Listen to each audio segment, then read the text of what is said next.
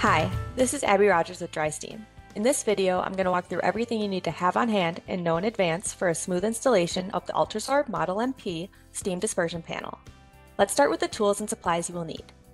Hand tools, Teflon tape pipe sealant, PPE, tape measure, cell phone, insulation, pipe and fittings, sheet metal, and of course the Ultra-sorb MP IOM.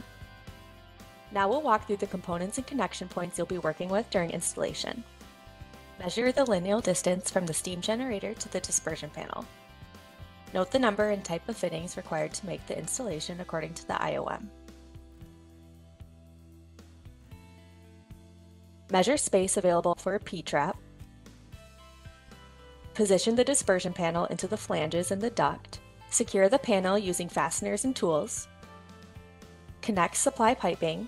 Connect condensate drain piping. Check for leaks and proper pitch of piping. And apply insulation to piping. Before you head out to the installation site, here are some things you should verify. Installation location for the unit is clear and accessible. AHU can be activated to test Ultra-sorb operation. Condensate return or drain are ready to connect and in working order. Installation of the Ultra-sorb Model MP dispersion panel will take about 2 to 8 hours if everything at the worksite is ready to go. Once installed, startup time may vary depending on the application and system size. Now you have all the information you need to properly prepare for a smooth installation of the Ultra-sorb Model MP dispersion panel. Taking time to plan and check ahead of installation day will save time in the field and prevent unnecessary return trips.